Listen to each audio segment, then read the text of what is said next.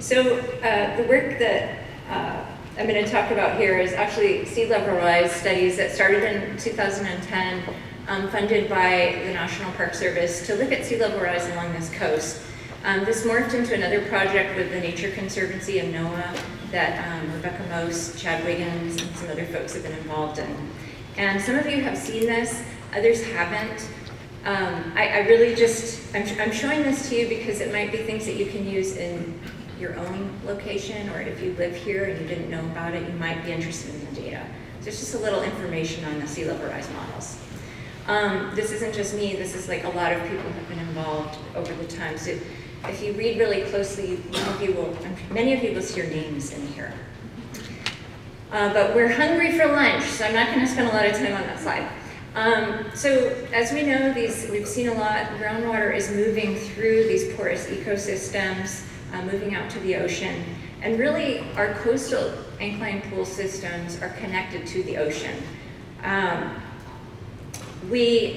the Big Island, we've been hearing a lot about pools in West Hawaii and some in Hilo, but actually, these are surveys that we did that really got to go to all these pools. There's big gaps in these areas where we know there are pools, some are new, but we're interested in making sure that these survive into the future, these ecosystems, but also the amazing organisms that are dependent on them, which we're going to get to hear more about later.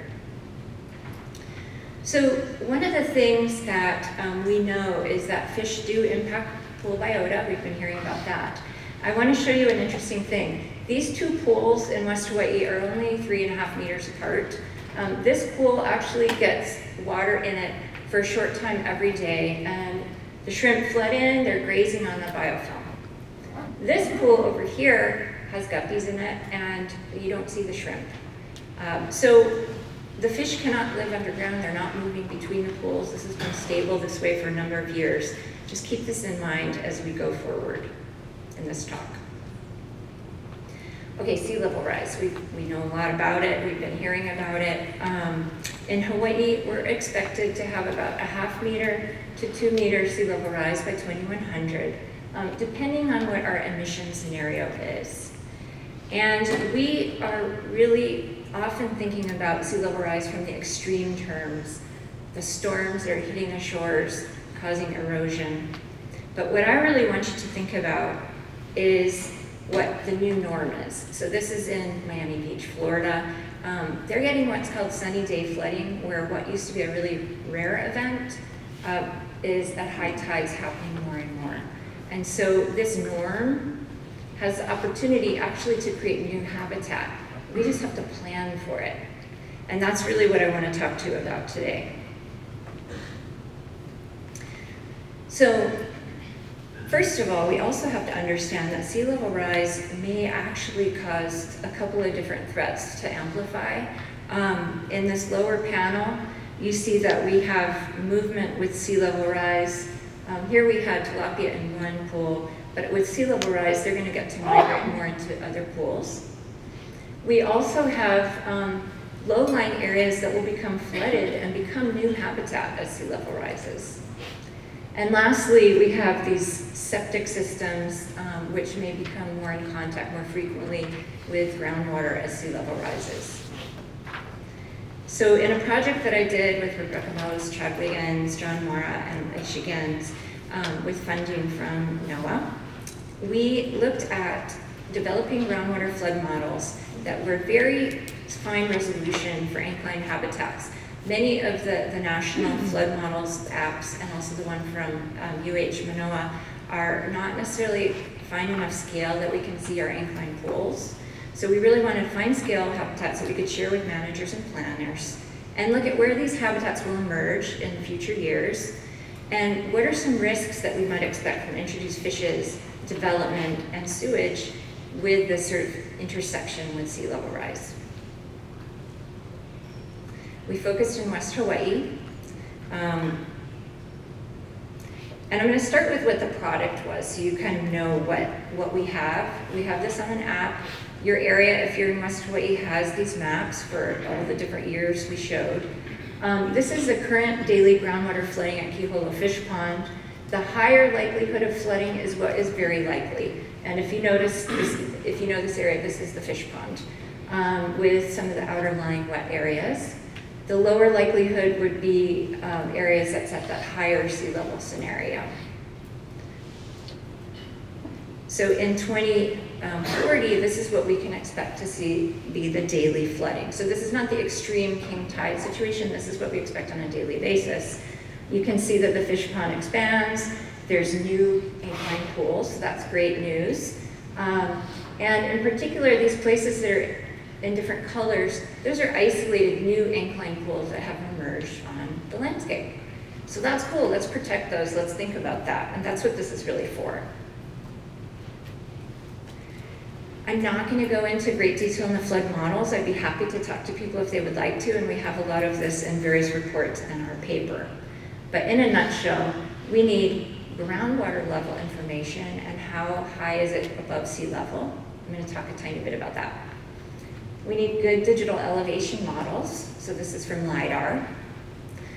We need good local tide gauge information, and we need some sort of regional sea level scenario, which we're lucky to have in the United States.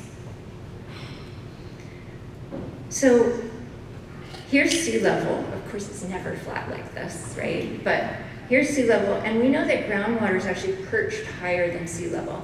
So wells, if we measure the elevation of a well up by Costco, it could be up to several meters higher than sea level on average. And if those of us that know, basically what happens on a daily basis is as the tide goes up and down, the pools and the wells go up and down. So now we introduce sea level rise, and it is permanently higher than it was prior to that movement. So basically, using data that the USGS collected down in Kona and then putting in our own loggers, we measured mean sea level to very like 5 centimeter precision, elevation of that groundwater over sea level. Using this data, we actually got information that confirms what kind of our cartoon showed us earlier. Here's groundwater height over lower mean sea level. Here's distance from shore. This is a well above Costco, so you can see it's actually quite a bit higher than mean sea level. This is the area where most of our inclined pools are, about 400 meters from shore, and you can see that they are at a higher level than sea level. So why do I keep talking about this? What's the importance? Well, if we're going to do sea level rise models, most people thinking of the ocean and the shore, they're not including groundwater, but except for Chip Fletcher on Oahu. But you really need to include it if you're going to model sea level rise in inclined pools. You want to know where that flooding is going to happen. Again, remember, new daily flooding is that's higher might fill little low areas like this and make new habitat. So where is that going to be? And what do those maps look like? Okay, so if you're interested in your area, some of you already were working together, but if you want maps of your area for West Hawaii, let me know. I'm going to show you kind of that region-wide for West Hawaii, some results. This is Aimakapa Fish Pond. At higher sea levels, this fish pond will merge with some of the inclined pools shown in yellow. And these habitats that we've mapped, they're no longer going to be inclined pools. They'll be part of this intertidal environment. So this dashed line are the original pools that we've surveyed, 500 pools. We will lose them over time, not completely. However, and this is 2080 out here. But we're going to get new pools emerging, so that's really exciting. If we look at West Hawaii in a heat map, so each of these is a West Hawaii shoreline. This is in 2018, 2030, all the way to 2080. The red represents about more than 50 pools in a concentrated area. Blue would be just a few pools. But you can see the areas that already have concentrations of pools will continue to be so. So we are going to have these areas, most of them in conservation areas, that will be protected. If we look at some of the risks and I can talk to you more about how we assess risks, but this is based on our current sewage and septic tank distribution. We looked at risks of sewage to incline pools now and in the future. And this plot here, you can see the number of pools, so we're starting with the 500 that we surveyed, going out to 2080. As our new pools emerge, there will still be some medium risk from septic tanks. This is based on our current septic tank situation and cesspool. And many of those are up in Puako. That community is doing a lot to change their cesspool situation. This is current. About 30% of the 500 pools that we've surveyed have introduced fishes, although less now. Thank you to Ron and Leo and everybody working on that. But you can see that there is this chance of dispersal into new ponds. And so all that work that you're doing now is going to protect future pools. So we got to keep doing that and teaching the kids about that. So that is a very important effort to continue.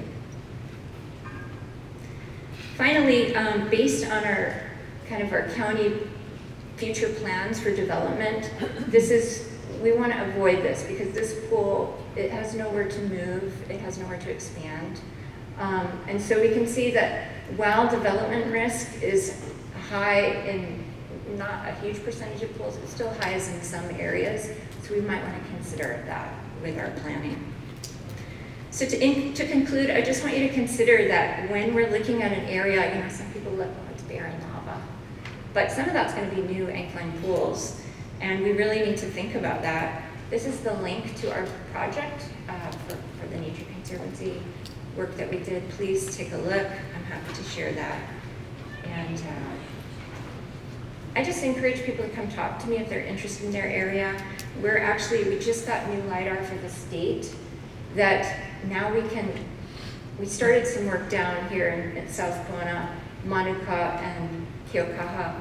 Now we can actually do some of these maps that we're hoping to do. So I'm excited. I just heard about the LiDAR 2 days ago, so that's very exciting. Yay, Becca stands in the back. But anyway, thank you very much to everyone involved, everybody. It's a big effort, but we can do this. Imua. Thank you.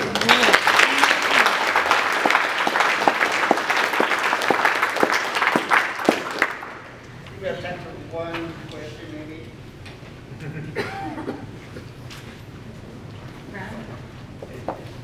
Yeah, it just seems like this is a great opportunity to prioritize the ponds that we want to get rid of on the kind of state, not just like in the park, but also prioritize the whole coast of what you want to get rid of when sea level rises and we spend fish all over the place. Yeah, and that was one of our ideas, is that if you can figure out a pool that potentially is going to infect a whole bunch of them, that might be a priority place to do. So if there's some, undergrad or grad student that wants to do that, that'd be work together, that'd be really exciting. Okay, thank you.